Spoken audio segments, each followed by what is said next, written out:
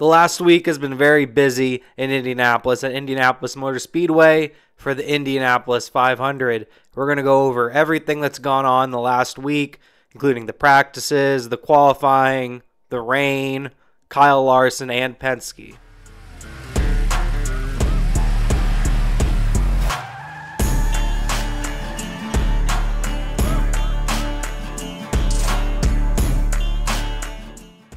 Hello everyone, my name is Kyle, aka Racing Boy Short, and this is my channel where today I'm talking the Indianapolis 500. If you haven't already, I would appreciate you subscribing to the channel. I do multiple NASCAR videos throughout the week. Also, give me your thoughts on this video. What do you think of the Indianapolis 500? What do you think of maybe some surprises you've seen over the last week, whether it's good or bad? Plus, let me know any improvements I can make on the channel. So as I mentioned, it's been a very busy week in Indianapolis for the Indianapolis 500 prep. As per usual, pretty drama-filled, some good racing, luckily no injuries, that's always a good thing. One thing that wasn't necessarily a good thing but was kind of expected, I feel like every time the Indy cars go back to Indianapolis for the Indianapolis 500, there tends to be some sort of rain affecting the event, and Tuesday practice got rained out. And it also led into Wednesday, as Wednesday we had rain throughout the day. They did get some time on the track on Wednesday, and Penske quickly shown that they had a lot of speed for the 500, whether it comes to qualifying or to the race. Yeah, at the end of Wednesday practice, you had Penske being 1, 2, and 4 with Scotty McLaughlin, Will Power, and Joseph Newgarden. Overall, Wednesday was pretty uneventful. You did have Kyle Larson top the board for a little bit, which was pretty cool. He overall had a good day on Wednesday. Wednesday was probably the most uneventful day, I'd say, mainly because of the on and off rain. But Thursday might have been the most eventful day thus far. You had Lundqvist wreck out in turn 2, had a big slide, hit the wall. You had Grosjean and Ferrucci continuing their rivalry that's been going on the last couple of weeks. Then you had Marcus Ericsson, who's probably had the most eventful week, I'd say. Ericsson, of course, winning the Indianapolis 500 2 years ago, then last year in epic fashion, finished second. But Ericsson took a hard hit coming out of turn 4, wrecking his car. It's been a very difficult week for Ericsson. We'll talk a little bit more about him in a little bit. During Thursday practice, it was pretty interesting. They had David Malukas in the booth for quite a while, actually. Of course, David has been in the news recently after being let go from his Aero McLaren contract. Very unfortunate. Seems like a very talented young race car driver. One thing that I noticed on Thursday is that Kyle Larson didn't overall get very much track time. Very unfortunate. I feel like he should have gotten some more track time, and we'll, of course, be talking a lot about Kyle Larson in this video and his chances of possibly winning. The top 3 at the end of the Thursday practice ended up being Pato O'Ward, Scotty Mack, and then Alex Palou. On Thursday, they were actually making a decent amount of qualifying sort of runs, by the way, which is usually not the case on Thursday, but because of the possible rain on Friday, this is why they did this. Fast Friday ended up going pretty well for most drivers. Rain really wasn't an issue, except for one driver in particular, and that is the youngest driver in the field, Nolan Siegel. Nolan spun it around, coming out of the corner, ended up flipping his car. A very gnarly incident at Indianapolis Motor Speedway. We've seen incidents like this before. Luckily, he was okay. They had to go to a backup car, and this backup car actually was a road course vehicle, so very interesting on how that was done. I watch IndyCar racing, but I'm not exactly sure if that is a normal thing to pull out a road course car as the backup vehicle for the Indianapolis 500. Let me know in the comments. There was a couple of other drivers that did struggle on Friday, including Kyle Larson. I think Kyle Larson was lagging behind his Aero McLaren teammates a decent amount on Fast Friday. Rahal, Letterman, Lanigan was struggling as well. They did the same thing last year. This team seems to struggle at the Indianapolis Motor Speedway over the last couple of seasons. And that is quite unfortunate. Graham Rahal is my favorite IndyCar driver. We will talk more about Graham Rahal and Rahal, Letterman, Lanigan in a little bit. Another team that seemed to be really struggling on Fast Friday was Ganassi, which was really surprising. All their cars were near the back of the field. Very surprising. Ganassi having a bunch of entries in this year's Indianapolis 500, and they usually find success. Dixon looking for that second Indianapolis 500 this season. And as the Andretti team overall had pretty good speed on Friday, there was one driver that was lagging behind, and that was Marcus Ericsson after his wreck on Thursday. So I'm going to be going through two different top threes here. One of them is with tow, one is without tow. And tow in Indycar is the same as draft in NASCAR. With tow, you had Colton Herta at the top of the board. Then actually you had Kyle Larson in second, and then Joseph Newgarden in third. Then without, you have Newgarden, Scotty Mack, and Alexander Rossi as the top three without. And looking at the laps without tow, you have Kyle Larson in 15th, and it looked like at this point that Larson might not have an amazing pole day, but still could have a very good pole day on Saturday and Sunday. Now we're going to get to Saturday qualifying. I'm aware there is a Saturday practice and there is a Sunday practice, but I feel like for the most part, race teams use this time to make sure their car is properly set up for their qualifying run. It's not necessarily making a bunch of really quick runs, just making sure nothing goes wrong. During the first qualifying day, you have three things decided. You have the bottom four, which are the four drivers that will be competing for the final three spots in the Indianapolis 500. Then you have the Fast 12 decided, and the 12 drivers will compete to get the pole on Sunday. It'll be whittled down to 6, and then you'll decide from then on who gets the front row and who gets the pole for the 108th running of the Indianapolis 500. And then you have 13th through 30th locked into the field, into their spot. So essentially, if you qualify anywhere between 13th and 30th, this is where you will start the Indianapolis 500, pending some sort of weird circumstances. So the drivers that would qualify between 13th and 30th would have Sunday off. Before we get to the overall results of the Saturday qualifying, we had a pretty major storyline go on, something called Plenum events. I've never heard of these before. Like I mentioned, I watch IndyCar racing. I wouldn't say I'm a diehard like I am with NASCAR. I do enjoy old motorsports. I would have to look into it a little bit more, but I watched David Land's video during this day, and shout out to David Land, by the way, and everything he does. You should definitely keep an eye out on his channel and watch everything that he does. He does a lot for IndyCar and for motorsports in general. A plenum event is essentially the fuel gets up into the plenum inside the engine and it gets ignited some way, and apparently it ties mainly to shifting gears. The driver this affected the most was Canapino. Canapino was on a fantastic run and it affected him really severely. Probably should have gotten a better qualifying position than he did. I consider him one of my underdogs, one of my dark horses for the Indianapolis 500. A couple other Chevy drivers that had this Plenum event happen was Christian Rasmussen, Connor Daly, Pato O'Ward, Kyle Larson, and Indiana's own Ed Carpenter. Chevy did hold a press conference to discuss the issues, and ever since then, the Chevys seem to be fine, but it's definitely something to keep an eye on when we go to Sunday. Two of those drivers that actually had Plenum events actually made the Fast 12. So let's start discussing the Fast 12, as right here on the left side of your screen, you'll look at the 12 drivers that made the Fast 12. A couple big things to talk about when it comes to this Fast 12, starting with Team Penske. There's been a lot of talk throughout the week about Penske trying to lock up the front row for the 108th running of the Indianapolis 500. It's only happened one prior time, and that was Team Penske back in 1988. And after the Fast 12, the top three was Will Power, Scotty Mack, and last year's Indianapolis 500 champion, Joseph Newgarden. Despite Kyle Larson's Plenum event, he did make the Fast 12, and not only make the Fast 12, made it convincingly by qualifying 6th at this portion of qualifying. Getting the last spot in the Fast 12, Ryan Hunter-Reay, shown a lot of speed throughout the week, very surprising speed in that number 23 for Captain America. And probably the biggest talk of the town for the top 12 was Rinus VeeKay, who made a last-second run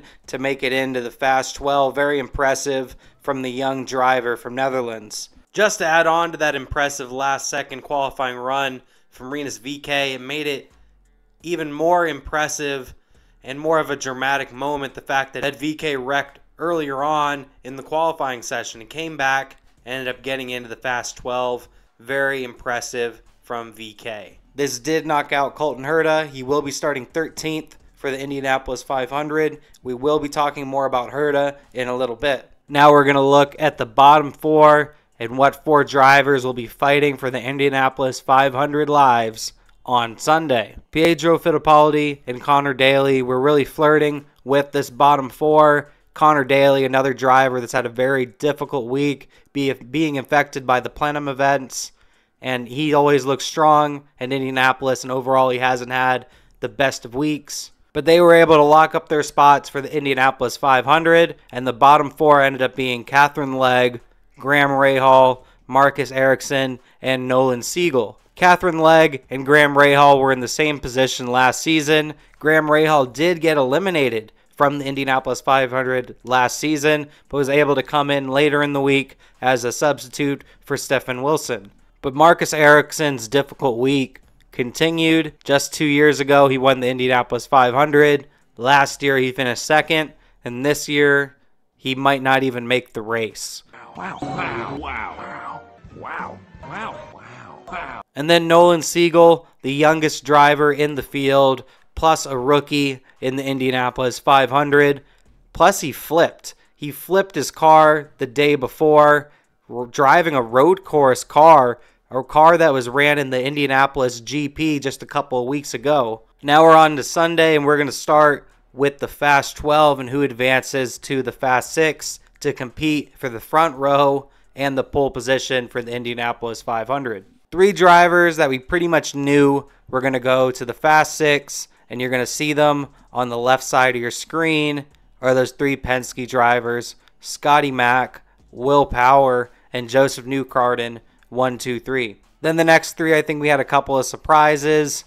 One driver we expected to make that Fast 6 was Alexander Rossi, showing a lot of speed throughout the week, but then we have the 2 surprises, Kyle Larson and Santino Ferrucci. Kyle Larson has shown a lot of speed throughout the week. He has had some difficult days, a lot of learning curves for the driver of the number 17. But as someone that's followed Kyle Larson's whole career, he is a natural and he's able to pick up things very quickly, and it looks like he's done that at Indianapolis Motor Speedway for the most part. We'll get into a little bit more on that in just a little bit. And Santino Ferrucci driving the AJ Foyt number 14. He's proven that he's a very talented yet aggressive race car driver.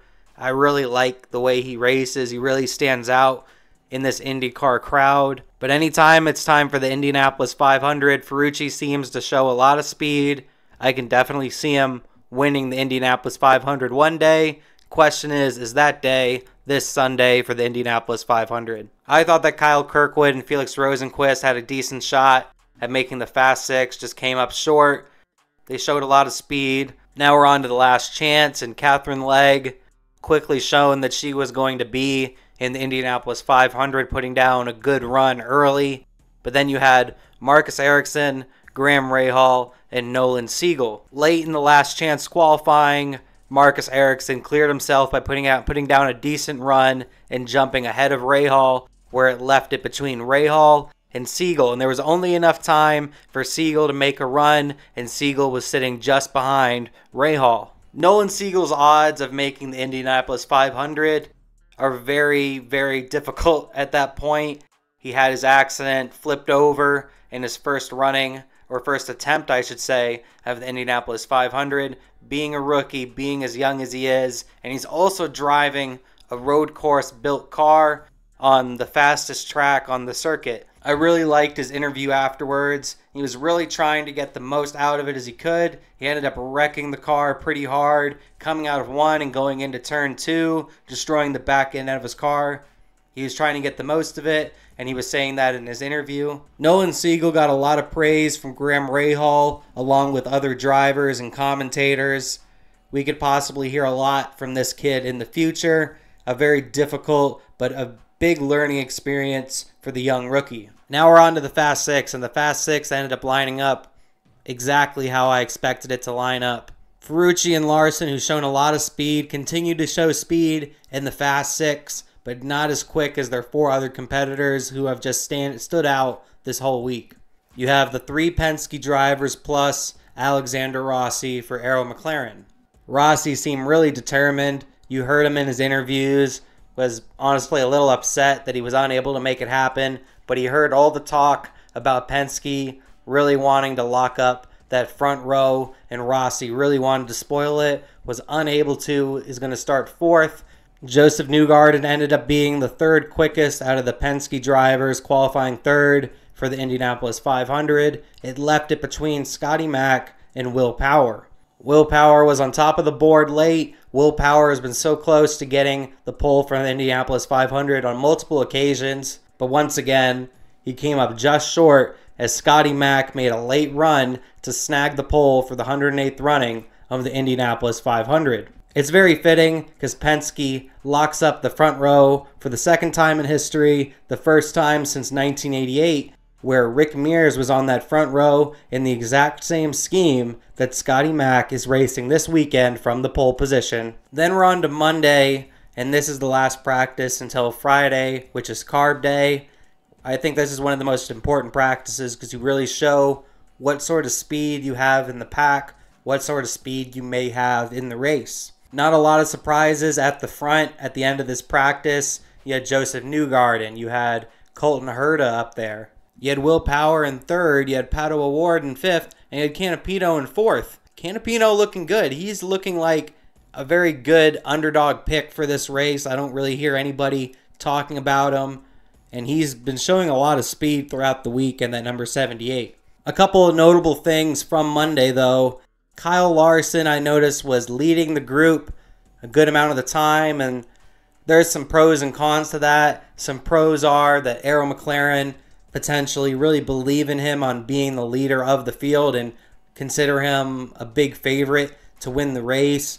But at the same time, he needs to get more experience in the pack. He did get some throughout practice, but I just noticed for the most part he was running towards the front of the group when he needs a lot of practice near the back of the pack and making passes. A driver that I did notice that was doing a lot of that was Colton Herta, and he was really fast as well. He's been fast all week. He's been the fastest out of the Andretti cars, I would say. Him and Kirkwood have shown a lot of speed. Another driver that I was watching during practice a lot that was just making unconventional moves was Rasmussen. I don't really know much about Christian Rasmussen. He is a rookie in the Indianapolis 500. Like I mentioned, I don't really know much about this kid, but he was putting on a show, high aggression. I heard a couple of drivers were actually upset with the way he was racing, but it was very entertaining, and he was trying things and actually making things work that a lot of other drivers couldn't. So he's a driver to watch out for on Sunday as well. I'm going to go more in depth with some of this stuff